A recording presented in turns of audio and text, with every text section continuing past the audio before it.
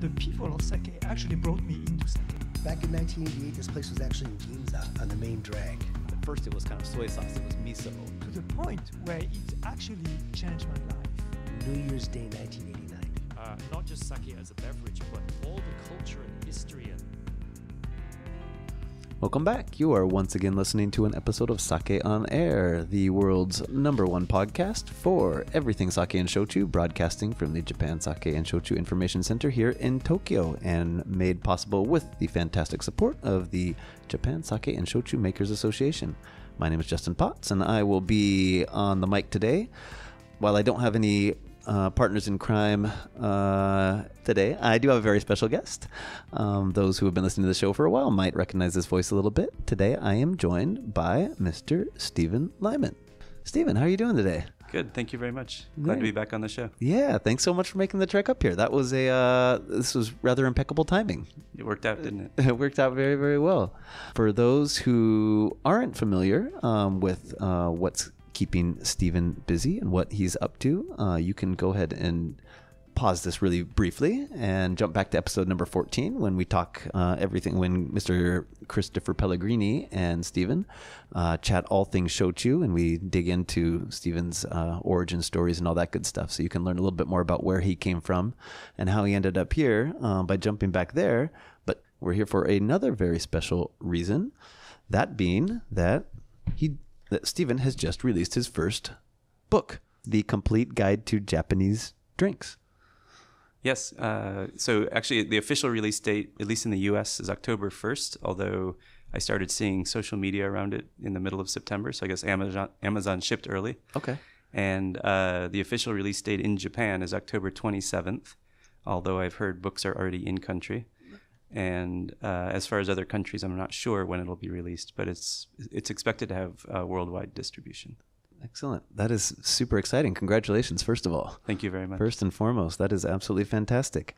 So right now, you are one of a very limited number of Mr. Shochus. All of a sudden, we have a complete guide to Japanese drinks. That's right. That is a huge leap. It is. So I have a co-writer on this, Chris Bunting. And Chris actually used to live in Tokyo, and he was a journalist here.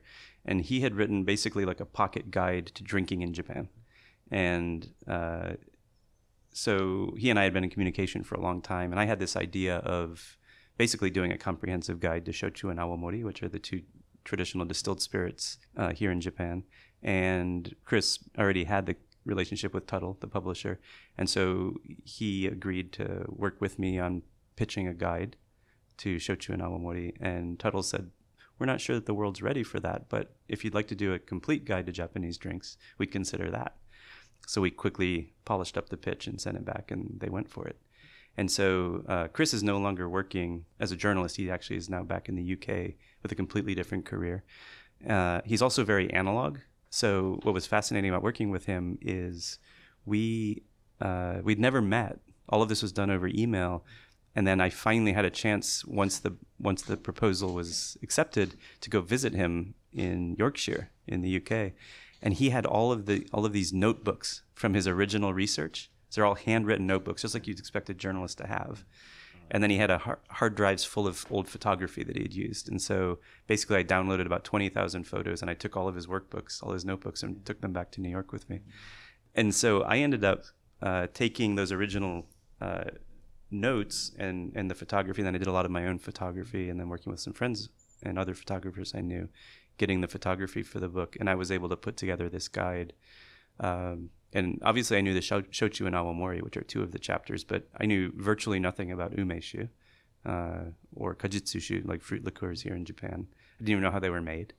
And then for sake, I was nervous. I mean, there are so many great people working in sake and that know much more about sake than I'll ever know. And so I leaned on a number of them to get information. And then I also did my kikizakeshi, simply because I knew that I needed to at least know something about it as I undertook this. So that's the first half of the book, basically, is all Japanese alcohol traditions. And the second half is actually Western traditions adopted to Japan, so whiskey, wine, beer, and then I finish up with cocktails. So it was a really fun project, and I learned a lot more about all these different other kinds of drinks. I mean, I'd been drinking beer and wine and whiskey for a long time, but I had never really, gone deep on them, and it was a really fun experience. I mean, you kind of answered it a little bit in the fact that, this is sort of what Tuttle pitched back at you guys, but why this particular book now? Was there something, is it more on the publisher end where they were like you said, there was, maybe the market's not ready for this. What were they looking for? And why this specific book right now? Sure. So I think, part of it is the timeliness. I mean, so many people are now coming to Japan. The number of tourists has just boomed. And it's only getting better or worse depending on how you look at it with, the Rugby World Cup is happening essentially now. Yeah. And then, the Tokyo Olympics coming next year. So there's definitely a desire or a need for English language information about things in Japan. And people like to drink. So it seemed like a good fit. For me, of course, it was a vehicle to introduce shochu and awamori more broadly, because these are really unknown drinks outside of Japan, where most people know sake and plum wine or umeshu, but most people don't know these other traditions. When you sit down and say, okay, we're going to write the book on Japanese beverages, how did you determine how wide to cast your net? Were there certain guidelines? Were there certain things that you wanted to make sure that you got into the conversation? What was your sort of guiding compass in that? No, I think that's a great question. I think when I started, I wanted to make sure that we really tried to understand what people are drinking in Japan and what is being made in Japan. And that's somewhat a challenge, when we talk about Western traditions adopted to Japan, I think we really use the dividing point of the opening of Japan when Commodore Perry sailed into Edo Bay. But almost all alcohol traditions in Japan were adopted. So shochu and awamori are both distilled alcohols. Distillation was developed in Persia. So distillation traveled at some point to Japan. And there were other distilled alcohols that existed before shochu and awamori. So somehow the distillation got here. Japanese made it a very uniquely Japanese style of beverage, but distilled spirits were not something native to Japan. Even sake, they were making rice wine in China, well before Japan. But the Japanese figured out a way to make it elegant and beautiful and nuanced and everything that it is. And so it's really more a matter of recency, what would be considered native to Japan versus what would be adopted. Yeah, you mentioned a second there, you wanted to take a look at what people were drinking. What are people drinking in Japan right now? A lot of highballs. A lot of highballs. A lot of cheap whiskey and soda. Yeah. Which are delicious. They're refreshing. They're easy drinking. Yeah. And I enjoy them, but I think it's also hurting the traditional alcohols. The most common thing for people to drink here is beer. Like, that's worldwide. I think France is maybe the only country where something else is more common than beer. But the shochu and sake makers are struggling with domestic sales, and so I think getting the word out internationally was an important goal with this book as well. Because if exports can help sustain those industries, then we're not going to lose these beautiful small makers who are making really interesting products. Right now, you're starting to see a lot of, whether it's sake, whether it's shochu, whether it's, a lot of these different things. They're trying to find simpler ways to get people to consume those products because they think people aren't as quote unquote interested in the traditional product. Right. And, I think that it's true of the West as well. I think perhaps those of us who live in large urban cities and that have been rejuvenated, we live in a bubble in a way, but most people are still drinking adjunct lagers. Most people are still drinking cheap wine. A lot of people aren't looking for single barrel whiskey expressions or single vineyard wine expressions, things like that. That's really something that I think more urban elites tend to do, right? And so it's no surprise then in Japan that people are drinking happoshu, which is a very low malt beer substitute essentially, or chuhais, which are canned, essentially canned cocktails, or these whiskey highballs. And because they're affordable and they're approachable, they're very easy drinking. So we now have suddenly canned cocktails were everywhere in the U.S. this summer.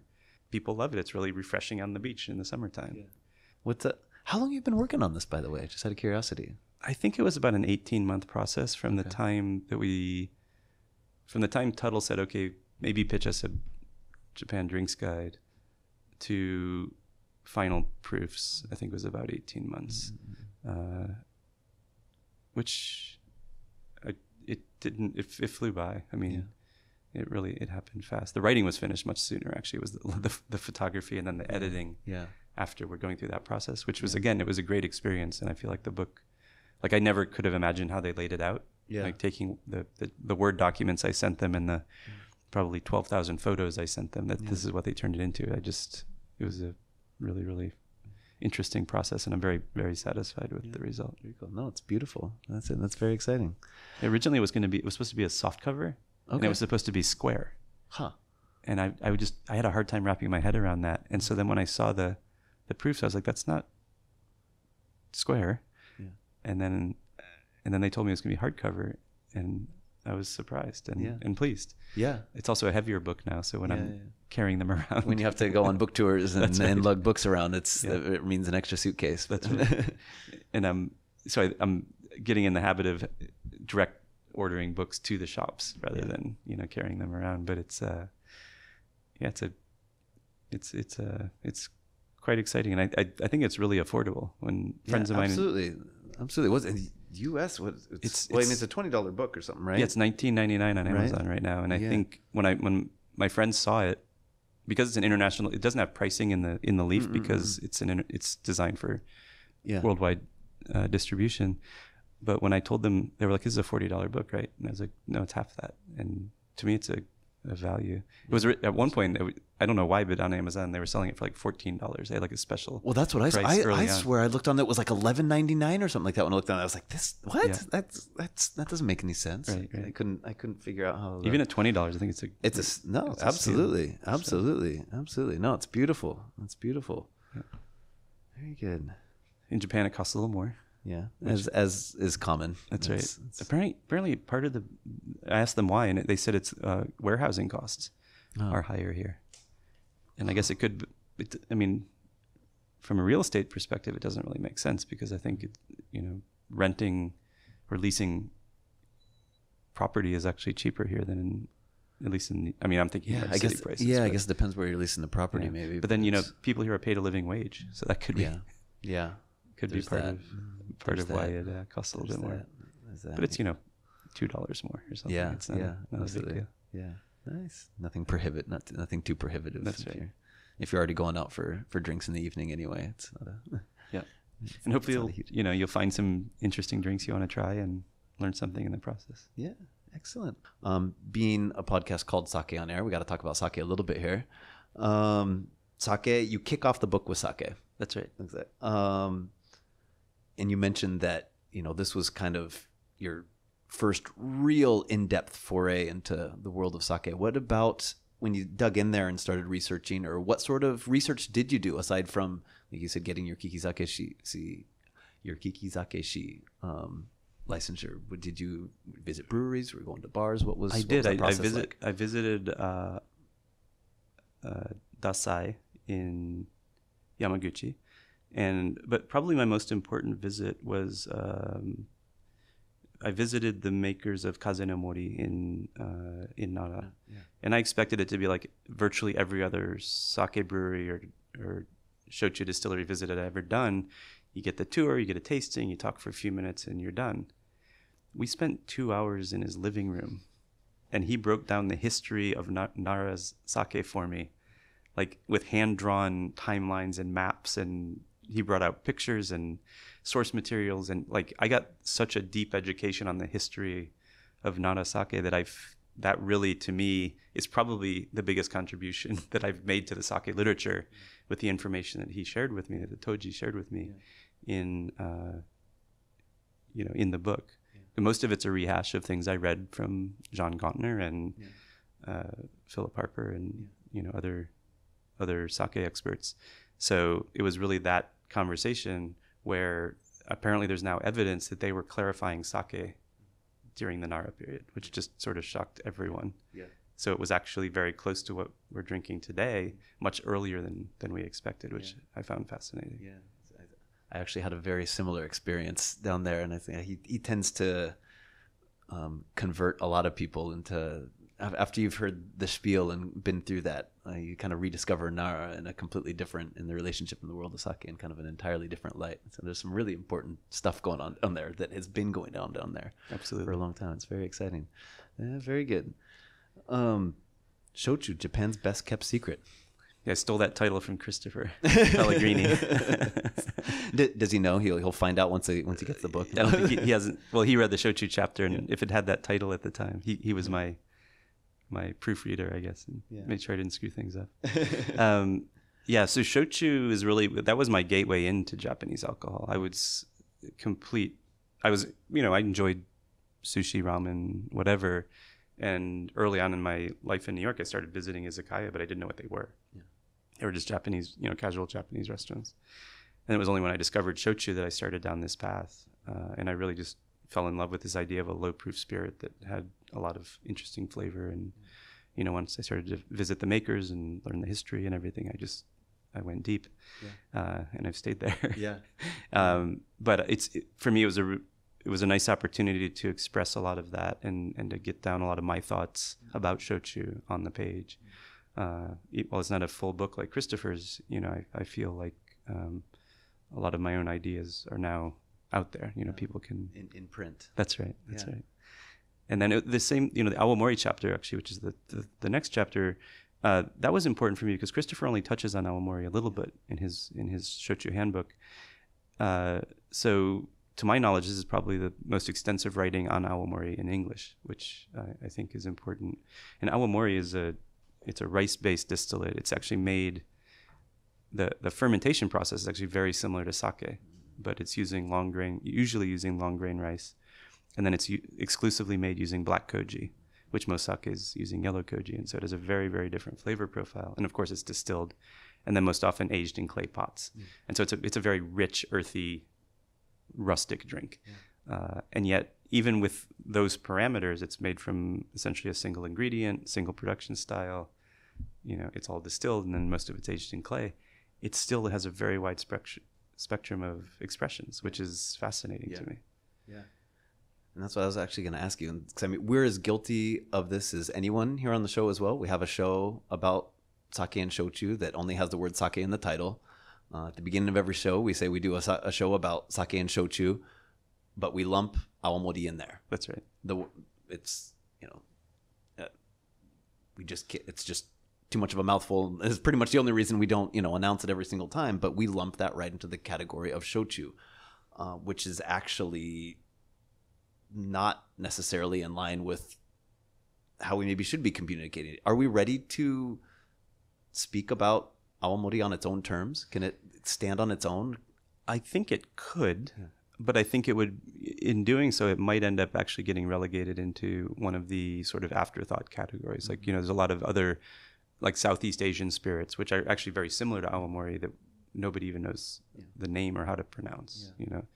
I'm going to say Lao Khao, and I'm probably mispronouncing that from Thailand, which I think was it was made in a similar fashion, and that we believe that's where the distilling technology came to Okinawa through trade with Thailand.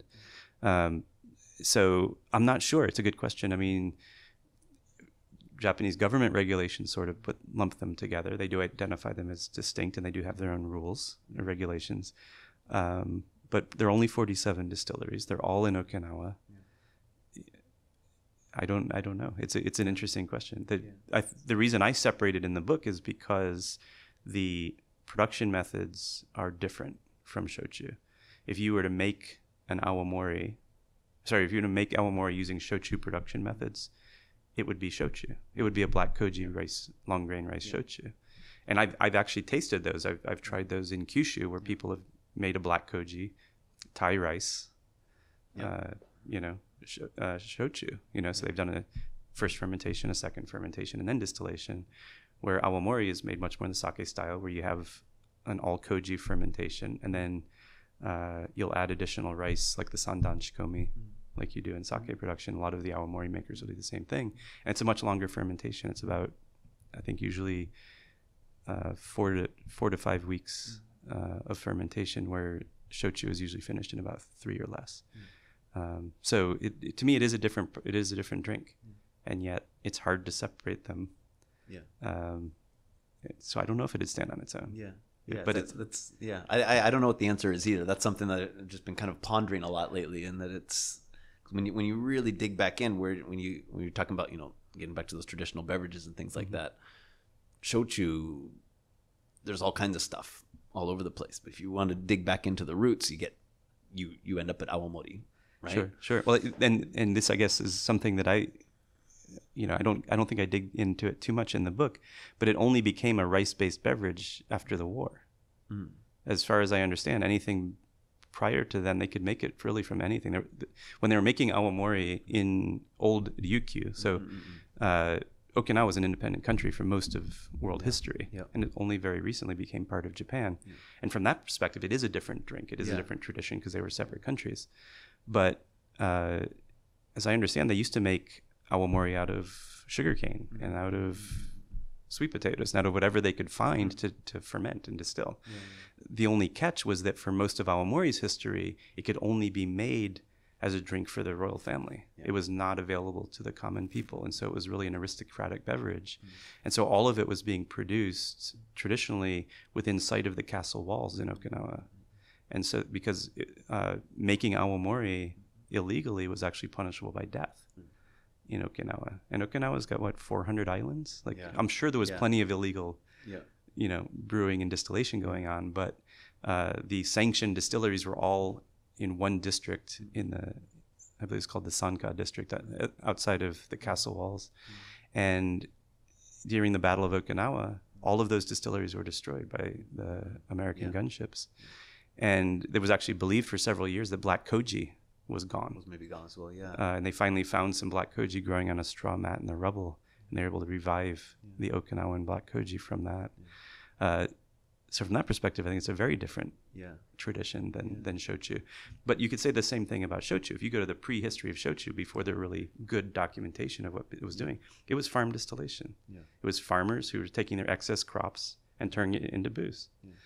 And so it was moonshine, right? And now it wasn't for the royal family in Kyushu or around the rest of Japan. It was actually a drink for the peasants. And so there were no rules to how you made it. Right, people made it with koji because that's how you could get grains to ferment in Japan, because they didn't know how to malt barley. Right, that came later. So, very, very different traditions, and so I do think they deserve to be separate drinks. I guess I'm contradicting myself, but the more we talk about it, I kind of always go back and forth with myself when I think about this stuff. They lend so much to one another. And when it comes from a communication standpoint, you have so much more to leverage if you can use both. But then at the same time, if you talk about them independently, then they feel very powerful in and of their own right. And so it's tough. I guess when you're introducing it, to novices, I think maybe combining them makes sense. But I think once people start to dig deeper, it should be very clear that they're separate. Were there shochu and awamori, those are, I guess you could say, kind of in your wheelhouse. They are. Digging in and doing the research. Were there any interesting discoveries? You said you were happy to have the chance to sort of lend a few of your own words to the dialogue around these. What was? I've spent most of my time in shochu distilleries. Actually, every fall I go and work in a distillery, and I feel like I know shochu as well as I know almost anything in my life. So that was very easy for me. What I worried about was being too complacent and not going back and doing research and double checking and that sort of thing. And that's why I had Christopher Pellegrini give it a good read. But with awamori, I've only been to Okinawa once, and it was my first trip to Kyushu and Okinawa, and I haven't been back. And so what doing research for that chapter actually allowed me to do was open up lines of communication to some of the distilleries I'd visited previously, and getting updates from them and reminding them that I'm still interested in their drinks. And so that was, I think, what I really enjoyed about that.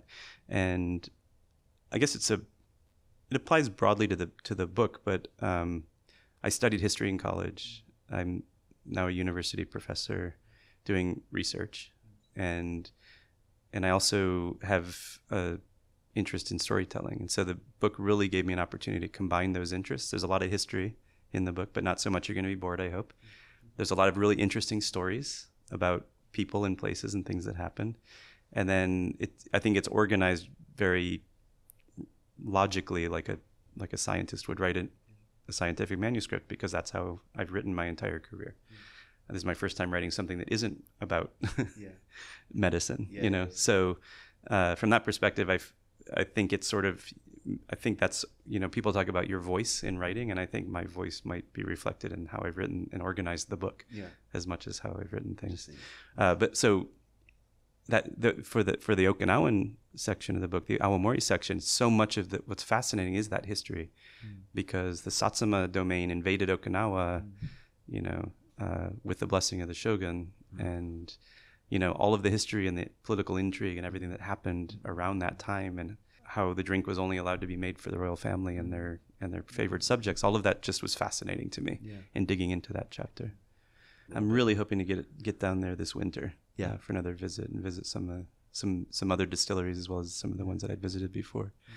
What's interesting about those distilleries is they actually do remind me more of what you would expect from mezcal, I think, because you'll find distilleries with dirt floors and like aluminum siding, buildings that would blow over in a strong wind, rotting roof beams, and it's much more rustic than I think you'd find in Kyushu for most of the shochu distilleries. And I was actually, while I was in New York, I was at a barbecue, and I ended up talking to this beer brewer. He works at one of the breweries in New York, and we were just swapping videos of fermentations that we'd seen like on our phones. And he showed me a mezcal fermentation, which was this open vat sitting out in a field with all the elements over it, and it's just bubbling away, and it was just wild. And that's kind of how I feel like a lot of the Okinawan Awamori distilleries are. They're doing open tank fermentations. Usually the windows are left open, so you've got all the house yeasts and natural yeasts and things. So maybe mezcal isn't a bad comparison to Awamori. It's kind of a little bit hyper localized there, and kind of We'll see. Interesting. Interesting. Yeah. So the next chapter was umeshu, which I admit to not knowing anything about when I started. And I actually originally wrote the chapter as kajitsushu, which would be fruit liquors. Fruit liquors or liqueurs. And we say plum wine in the States or overseas, but actually it's not a wine because the plums don't actually add any, they're not fermented, and they don't add any alcohol. There's no, they're actually there for flavoring. There's no fruit fermentation or anything. That's right. So it's really a liqueur. Yeah. And the Japanese have all sorts of delicious fruit liqueurs. There's peach and, yuzu and all these different things. And I do touch on that in the chapter. And I also touch on yakushu, which is the herb ferments, which are basically like, they remind me a lot of the European digestives. Yeah. Which just have like these almost medicinal qualities and that sort of thing. But I really knew virtually nothing about like how is umeshu made or where is it made or anything like that. And so that was a lot of research. I bet. To figure out. And fortunately, I was able to meet a couple of the umeshu makers, and then Nancy Hachitsu was kind enough to give me a home brew recipe so you can make umeshu at home, which is actually the only home brewing you're allowed to do in Japan. And actually, this is one thing that we need to just dial in and do a whole episode on is umeshu or, yuzushu and these things like that, because it's super prevalent. But it's another one that sort of sits in sort of this uncategory almost, because it's technically a liqueur, but it doesn't necessarily satisfy what people would expect from something in that category. A lot of times now sake producers are making them from sake and fantastic local ume or yuzu or other fruits and things, and they're just incredibly high quality, delicious interpretations of that product that are out there. But it's still, I think, for the context for a lot of people, it's like you said, it's that homebrew that somebody made from a cheap white liquor and some, real cheap sugar and, whatever, a bag of plums from the supermarket. It's just been sitting at home underneath the kitchen sink for the last 12 years because nobody drinks it. Nobody knows what to do with it. Or it's sort of used as the gateway drug for people who are, when they're trying to pitch sake, but it just doesn't quite hit home. It's like, here, give this guy a try. It's only like 8% alcohol and it's really, really sweet. And whether they fall in love with it or not, nobody complains because it's lovely, it's tasty. But there are a lot of producers that do actually invest a lot of time and energy into making a really, really great product, but you just don't hear about it a whole lot. What was sort of your discovery process like? So umeshu is the last of the chapters about traditional Japanese alcohols, and the reason I positioned it there is because between sake, shochu, awamori, and umeshu, it's the last one that has written documentation of its existence. It actually wasn't, the term does not appear in Japanese writing until the 17th century. I'm sure that they were making it far earlier than that, but if it really was a home brew, then it wasn't something that would be on the tax collector's radar. Yeah. And that's what it pops up in. That's where like the actual, you found records on. Is it something that's related to? I don't believe that's where the first mention is, but the first mention wasn't until I believe something like 1697. Like it was very, very late the first time umeshu appears. Yeah. But the other alcohol traditions like sake, the first writings about sake come from, a Chinese emissary. It was like official government document.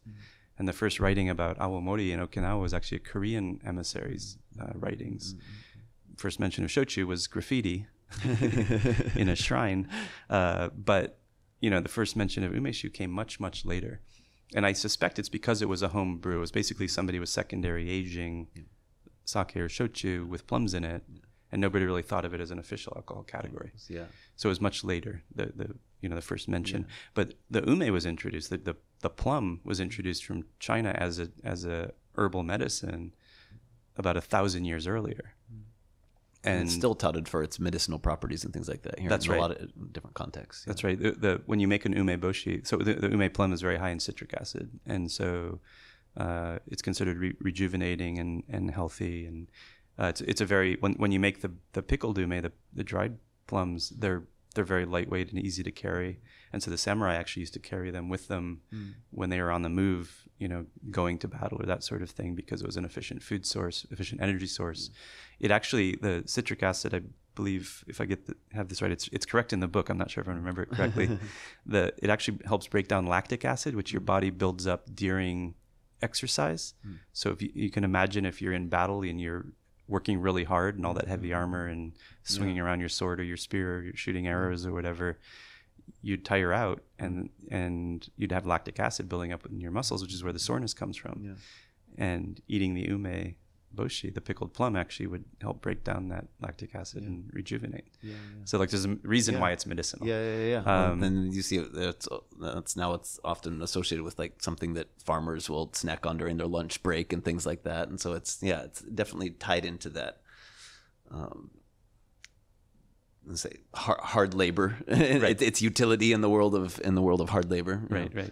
And but an interesting thing that happened was, there was an umeshu boom a few years ago where they started having a lot of export to Southeast Asia, China, Korea, because it was bringing purported health benefits to umeshu, especially young women were drinking it. But what the government realized is ume production, like the annual harvest, had not increased, and the consumption of ume boshi had stayed flat, but the production of umeshu had skyrocketed. So how could you make the same amount of umeshu, or make more umeshu from the same number of plums? Yeah. And they discovered that a lot of the companies had switched to chemical processes that mimic the flavor of ume without using any actual plums. Yeah. Okay. And so the government got wise to it, and they said, wait a minute, it's not really umeshu if you're not putting any ume in it, right? It's basically happoshu or a chuhai. Yeah. Right? Is essentially what they were making. And sparkling umeshu was huge. Yeah. And then sparkling umeshu has now virtually disappeared from the market because it's all been converted into chuhais, right? So now it's plum flavored chuhais rather than being labeled and sold as umeshu. Yeah. And then what they've done is, I think very wisely, the umeshu industry has come up with a honkaku designation. Yeah. So just like for honkaku shochu or honkaku awamori, they need to be made in an authentic way, in a traditional way, in order to get that designation. Yeah.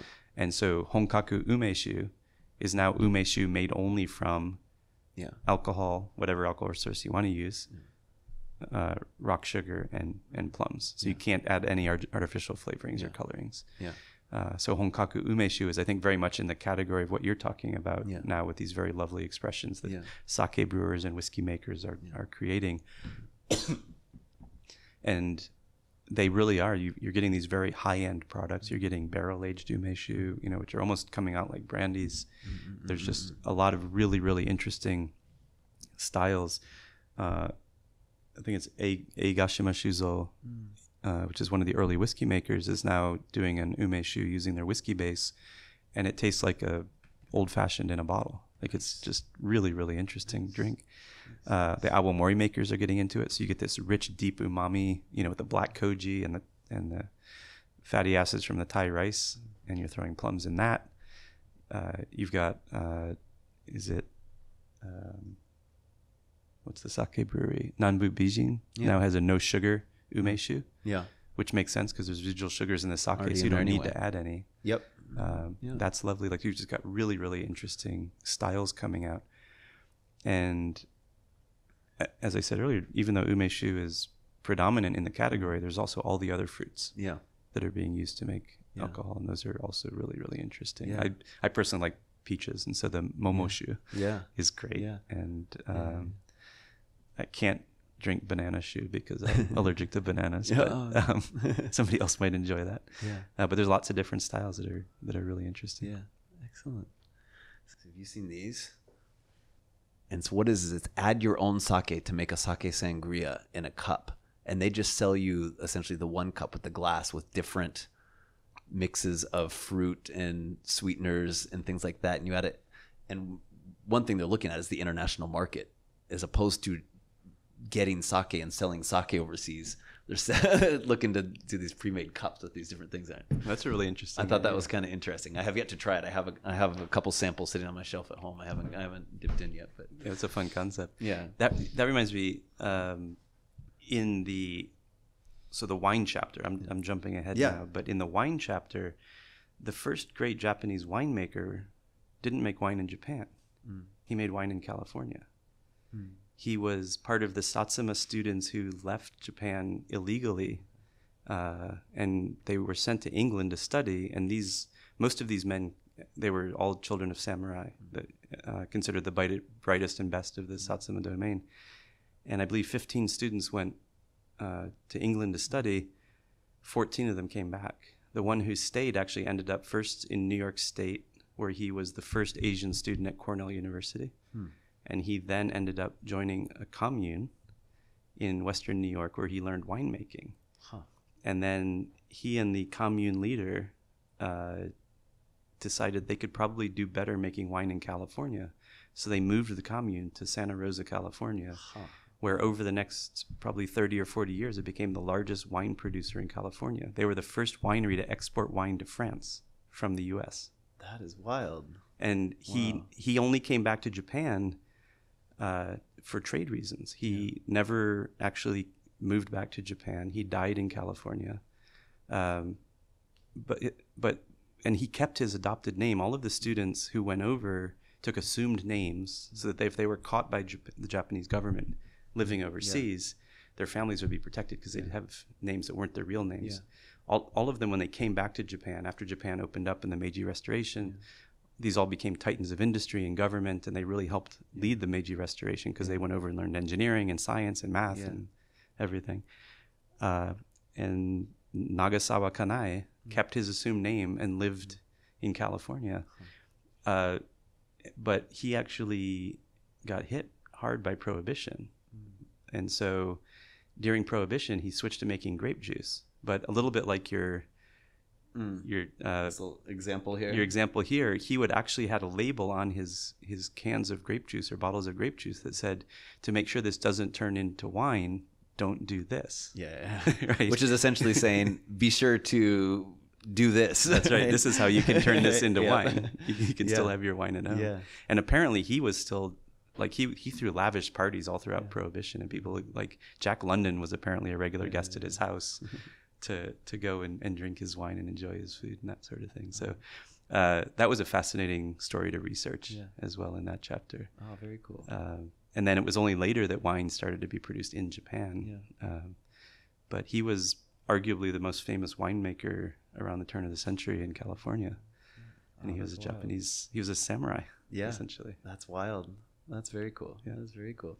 And looking at wine, did you go to some different areas and visit some different wineries and things? I did. I visited wineries both in Kyushu and in Yamanashi.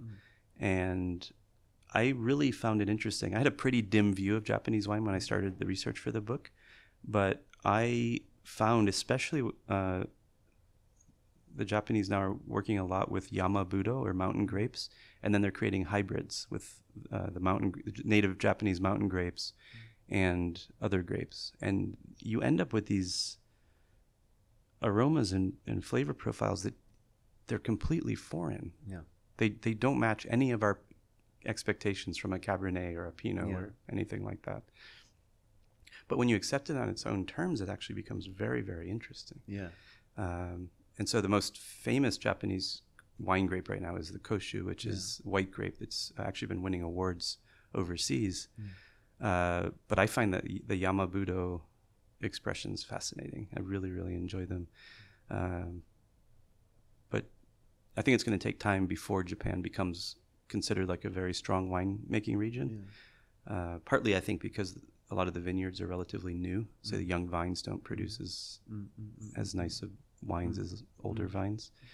But there have been grapes in Yamanashi for 400 or 500 years. So I'm sure there's some old vines. Yeah, they're floating around there somewhere, right? Yeah, that's right. Absolutely. No, that's super exciting. I like the position it that way. So you start taking it on its own terms. Right? We're in Japan. No reason to try and make the same stuff they're making in Piedmont or anything like that, right? That's right. I think that's kind of what makes it exciting. It'll be a lot of fun. It does. One of the most interesting wineries actually is down in Miyazaki. It's a sumo winery. Miyazaki actually made believed to be the first Shiraz and the first sparkling Shiraz in Japan. The winemaker had gone and trained in Australia. And so when he came back, he decided to make that style, and it's delicious if you can find it. If you can find it, it's a very small producer. Yeah. So I said it's kind of outside the scope of the show normally, but there are wine producers popping up all over the place in prefectures and areas that you would have never even guessed or would have imagined there being grapes growing there. It's a really, really rapidly developing industry, and it's really exciting. There's a lot of exciting stuff that you're not going to find out there in different profiles that don't exist anywhere else, like you said. That's right. Yeah, and like Hokkaido is now the largest wine producing region in Japan. Yeah. And traditionally it was Yamanashi, which is near Mount Fuji, and has nice climate for growing grapes as well. But now suddenly Hokkaido is booming with wineries. I'm gonna have to start another podcast. Japanese wine. Let's see. We'll jump here again. I'm going to jump ahead and can we touch on cocktails? Sure. Briefly. Why in the heck is Japan at the top of the cocktail world these days? It's I think a combination of part of it. I think, the Japanese attention to detail, I think, has a lot to do with it. And I make the point in the book that, if you were to ask a professional bartender, most anywhere in the world, where are the best bartenders, where are the best cocktails being made, the answer, if they know what they're talking about, should be Ginza. It's not London, it's not New York, it's not Paris, it's not Hong Kong, it's not even Tokyo. It's Ginza. It's one neighborhood in Tokyo, which has a huge number of bars, and the cocktail preparation is so elegant and so precise, and they've really professionalized to the point where you might have 8 bartenders working in a bar, in a larger cocktail bar in Ginza. There might be 8 guys working every night, and gals, and every single one of them will make the drink you order the same way. And so cocktails are not easy to make. Yeah. And if you can get 8 people to all make of course I'm blanking on a cocktail name, like a Manhattan the same way. Yeah. And they all 8 of them will taste the same. That's remarkable. Yeah. You would never get that in an American bar. Yeah. Even some of the top bars in in New York, which I visited, cocktail bars, the drinks will vary, from bartender to bartender, even night to night with the same bartender. So I think that professionalism, that level of attention to detail really helped elevate bartending in Japan. And then you couple that with what happened with a number of Japanese who left and went and learned bartending overseas. So somebody like Shingo Gokan, who is a master bartender, and he's now world famous, and he's now trained this new generation of Japanese bartenders, and they're all winning international cocktail competitions with really creative styles. And they might still have that same attention to detail and the same precision of movement that you would get in a Ginza bar, where you have a white tuxedo guy who would never deviate from how you make a Manhattan, to somebody like Shingo, who's doing just really, really creative things with ingredients you'd never expect to find in a cocktail. And you take those two elements and you put them together, and you just have this elevation of cocktails almost beyond a craft. It's just remarkable. Yeah, absolutely. In looking at cocktails, does sake, nihonshu, in the cocktail ever come up when you were out there looking at it? Is that something that you dig into at all in the book? So I got cocktail recipes from Kenta Goto. Okay. So there's now a bar in New York called Bar Goto. But Kenta Goto was a salaryman who moved to New York. He was transferred to New York from Japan. And he started making cocktails at home. And then he got a part-time job. He was working one night a week as a bar back at Pegu Club. And Pegu Club was one of the first big cocktail palaces in New York when cocktails started their revival. And within, I think, 3 or 4 or 5 years, he ended up the head bartender at Pegu Club. And he won like best bartender in America from Tales of the Cocktail. And I might have that fact wrong, but he basically was recognized as one of the top bartenders in the country. And he then ended up opening his own place, which is Bar Goto. And he actually contributed cocktails. And I asked him for cocktails using Japanese alcohols. And he gave, I think, both sake and shochu focused cocktails for the book. So you can make them at home, although they probably won't come out as beautifully as when he makes them. But I think, sake is an interesting complement in a cocktail. I'm not sure that, you tend to need something with a little bit more heft. Right. But I think sake can be a really nice addition. I was just sort of curious, sort of what you found in your exploration there, because it's very divisive. It's a lot of brewers or people on the education side will say this is not what this is for. You wouldn't pour my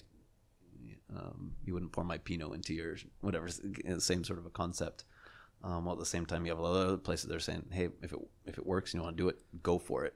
Sure. But when you talk to a lot of bartenders on a very fundamental level, they basically tell you, you might be able to use it, but it's not on a very basic level of what you need to create a cocktail. That's not it. And so a lot of places struggle to do it, whereas a lot of places do it because it's interesting, it's exotic, it's something new. And so it's this interesting part of the conversation that's sort of always there. But when you talk to brewers or people who are doing that, they never bring up the idea of sake cocktails and things, but it's still something that is very much within sort of the zeitgeist, and people are talking about it and doing it. So it just kind of sits in this very peculiar space right now, I feel like, in sort of the conversation. Yeah, I agree with that. I think, especially when you're making premium sake, you've spent so much time and effort and blood and sweat and tears in making the product. To have it go into a mixer just seems almost sacrilegious. On the other hand, especially in America, there's this sense that if you want your category of alcohol or your style of alcohol to break out, it needs to end up in a cocktail. Tequila didn't become a thing until it ended up in a margarita.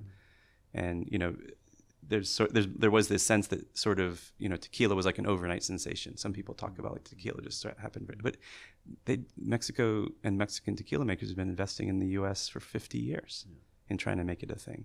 And then finally, when it took off, it went. Yeah. But if it wasn't for the margarita, I don't think tequila would still be a thing.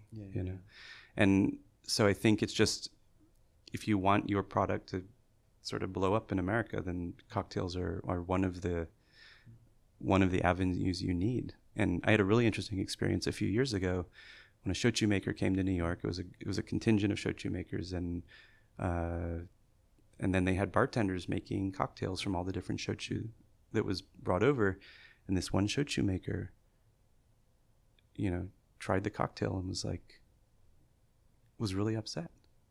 And I think might have even left, didn't even stick around for the event. And then that was the first cocktail that they ran out of because it was the most popular. Huh. Right. And so, of course, you're making a premium shochu. You want people to enjoy it as it is. But if people aren't ready for that, then let cocktails be the gateway. Yeah. Yeah. I don't drink shochu cocktails. Yeah. Unless someone forces it on me, if I'm curious about it. Yeah. If I see one on a menu in a bar I've never been to, sure, they've got shochu in a cocktail. See what they're up to. See what they're doing. Yeah. Usually it's not interesting to me because it masks the flavor and I want to taste the shochu. Yeah. But if it gets people to try shochu or sake, great. That's my feeling. Yeah, absolutely. Very cool. One of the things that sort of defines the traditional Japanese alcoholic beverages from the stuff that was brought in from overseas is going to be koji. Did you find anything, say like the use of koji transitioning into any other beverages or anything like that? Or is that line starting to blur at all?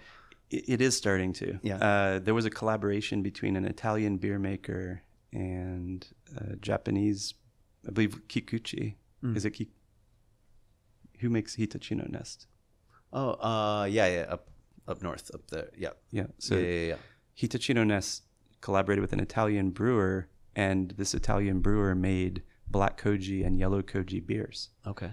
And the black koji was this sour, punch in the mouth, and the yellow koji was like this honeyed, elegant drink. And so, you're starting to see a little bit of koji being used in beer production.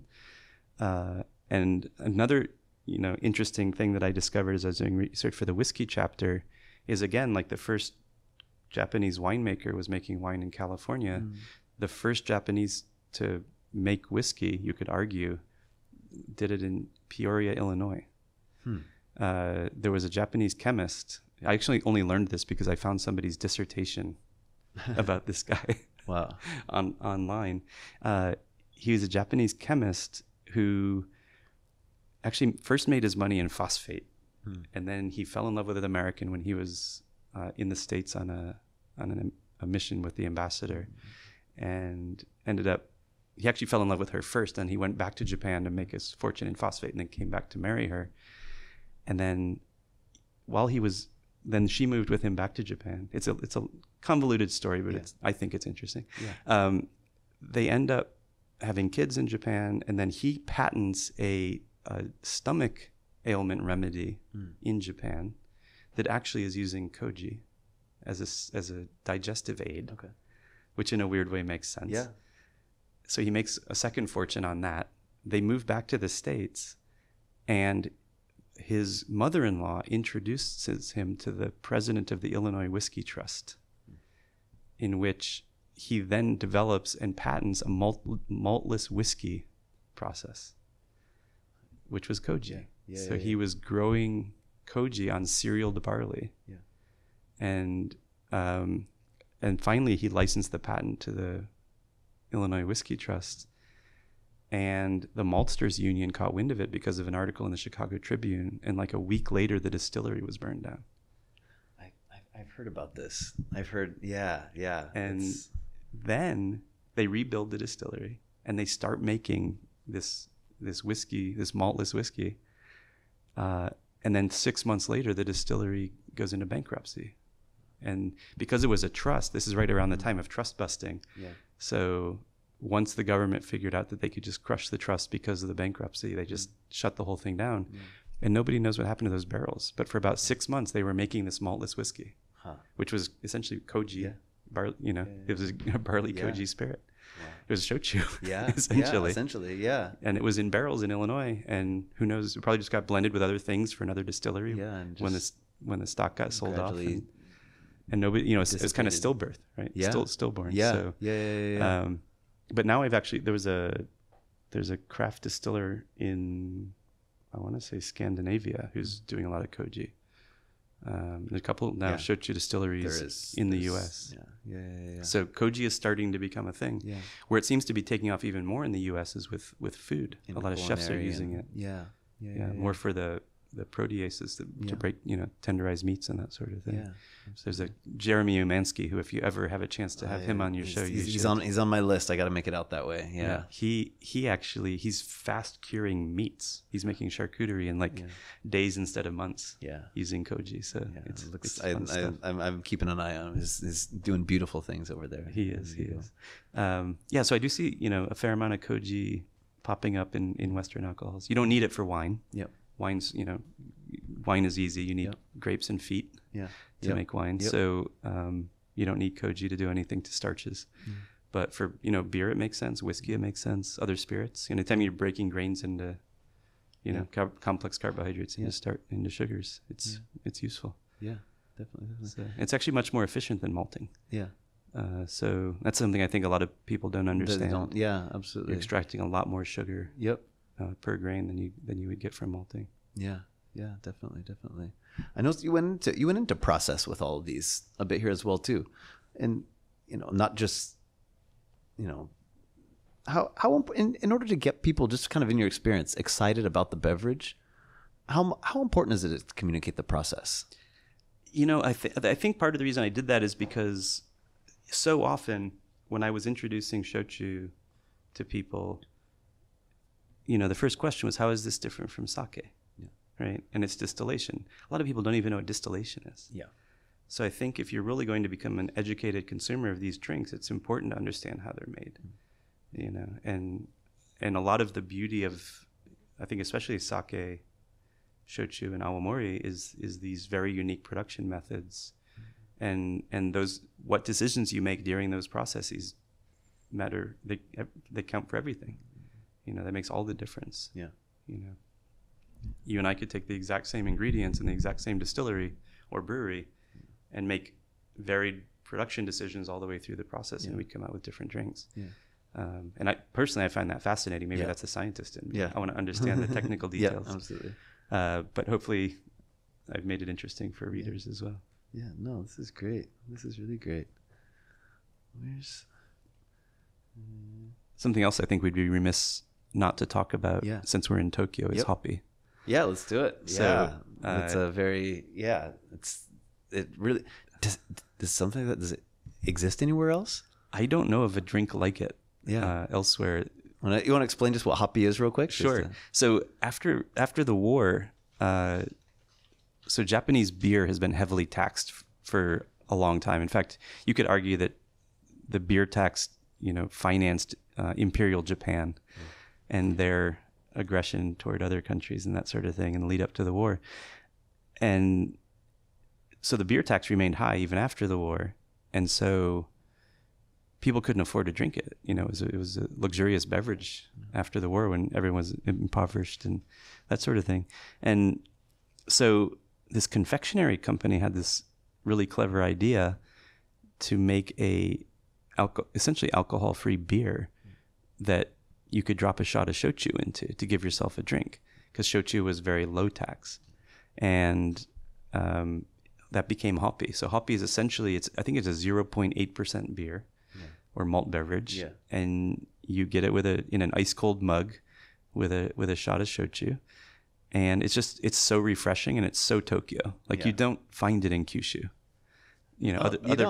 Other parts of Japan, you just don't see hoppy. Huh. It might, and it's sort of like, when you're in Tokyo, you can find a Satsuma izakaya or an Okinawan izakaya. So you can get, those local drinks. Taste of. Yeah. So if somebody's doing like a Tokyo themed izakaya in Kyushu, you might find hoppy. But other than that, it's just not around. Oh, that's funny. And so when I come to Tokyo, I tend to drink it just because it's almost nostalgia, even though I didn't grow up post-war Japan. Yeah, there's something about it. There really is. Oh. What I like to do with it is actually, so there's hoppy regular and hoppy black. And so hoppy black I drink with kokuto shochu. Yeah. So the black sugar shochu from Amami. And it just really becomes this rich drink, and with the roasted malts of the black hoppy, it's really nice.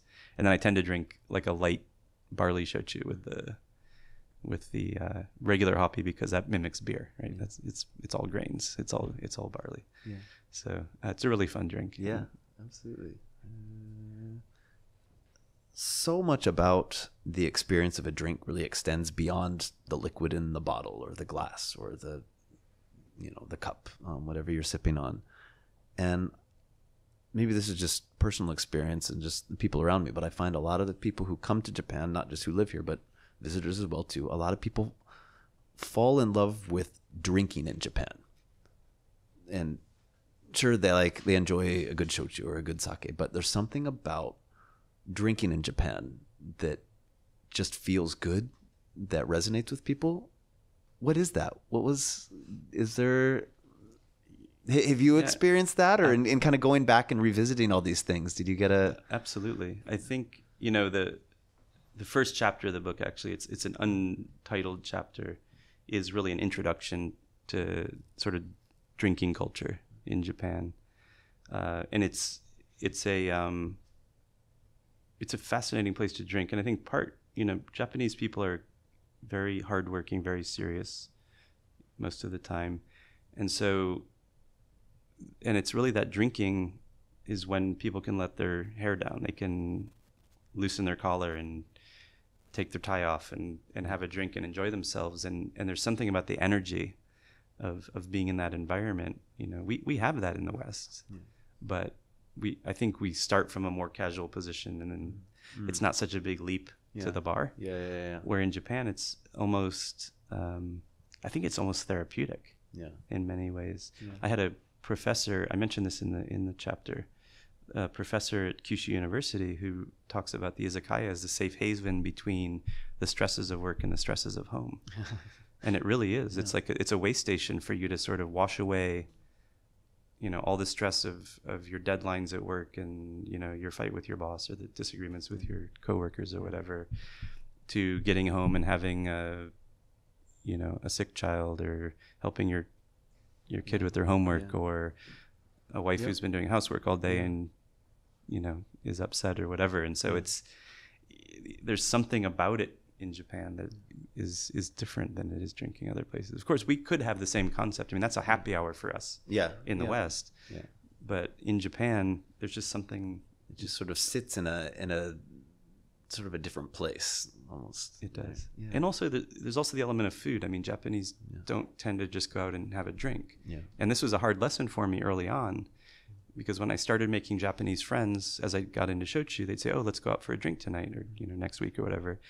And to me, that meant like have something to eat at home before you went out for drinks. And so I'd show up full, and then they'd order all this food. Yeah. And I'd be having 2 dinners. Yeah. And I very quickly realized when Japanese people say, "Let's go out for a drink," they mean let's go out for dinner and drinks. Spend some time. Right. Yeah, right. Absolutely. Because we very often, in the States or in the West, you'll just go out drinking. Separate those two things. Yeah. Yeah. Like I've got friends from London who, they'll go out for a pint and they just drink beer all night. There's no food involved. Yeah. Which to me just sounds dangerous. Yeah. But I've really grown accustomed to the Japanese drinking style of food and drink together, and it's a very enjoyable experience for sure. Absolutely. And part of the process of making this, were there any beverages that you either discovered or rediscovered in a new light that got you excited again, or that might be staples on your own personal? Yeah. So I would say, I actually was very interested in craft beer and wine and whiskey before I discovered shochu. And I really had sort of let those interests kind of fade. And I would still drink them occasionally in the right circumstances. But in doing research about those drinks in Japan, really reinvigorated my interest in wine and beer and whiskey.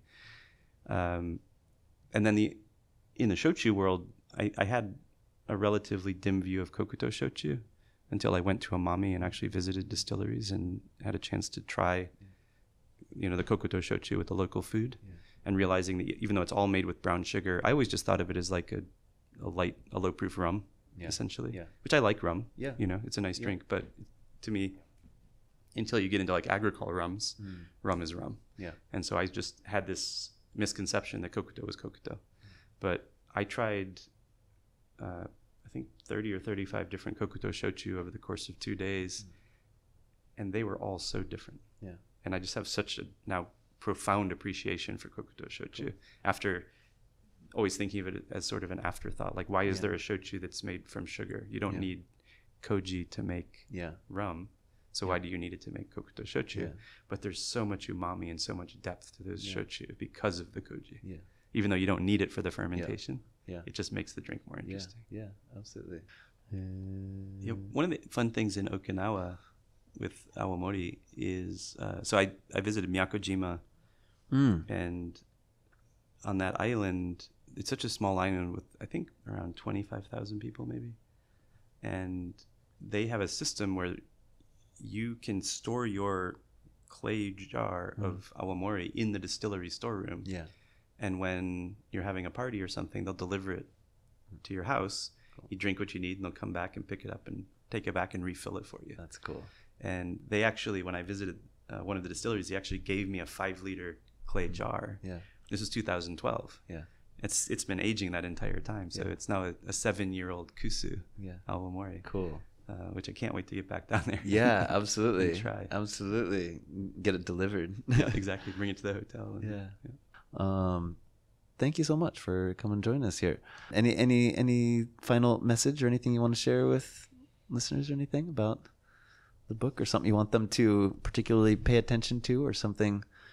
Well, I guess honestly, I would say if you find any factual errors, let me know, because there very likely will be a second printing, and I can make edits. I found a couple of mistakes which are like unforced errors, things that I should have known better, which will be revised in the second printing. And also 3 of the bars unfortunately have already closed, so we'll replace those. So if you have bar recommendations as well, you can. You're going to get a whole lot of emails now. Yeah, right. On, I guess probably best way to reach me is on Instagram or Twitter. I'm at shochu_danji, and since Americans seem to have the hardest time pronouncing shochu, I'm going to spell it for you. It's SHOCHU_DANJI. So tweet at me, DM me, comment on a picture, whatever. I'd love to hear from readers what they think of it. As I said, if I made mistakes, I want to know, and I want to fix them. And otherwise, I hope you enjoy. Yeah, excellent. I'm excited to dive in. Excellent. Stephen, thank you so much for taking the time to come out here. Thank you for having me. Yeah, this is very exciting. The Complete Guide to Japanese Drinks by Stephen Lyaman, together with the help and support of Mr. Chris Bunting. That sound right? Yes. And I think he would fully approve of that. He would approve of that one? Okay. Excellent. Well, excellent. Yeah, so you can pop online or go to your local bookstore and hunt that down. And if you see, let's say, share with us if you have a schedule for your book tours or place you're going to be going, or whatever. We'll put that on the show notes for the episode. So there's when this comes out, let's say we can slip this into the next rotation so we can get this out in about a week and a half or so. And so we'll get that out there. So maybe while you're over in the US, some of this information will be out there. So I know October 1st will be the Baird Nakameguro Tap Room. Yeah. October 5th is Knife Nerd in Vancouver. I think the October 9th, Seattle, there's a new sake bar called, I'll email you guys, Hanotsuyu, something like that. And then Chicago will be at Izakaya Mita, 14th or 15th of October. Yeah. I don't remember the exact dates. Yeah. And then a couple of events in New York, one at Sakaya, which is a cute little sake shop in the East Village. Yeah. And then we're doing like a full day blowout at Brooklyn Kura. Nice. Yeah. Nice. Very good.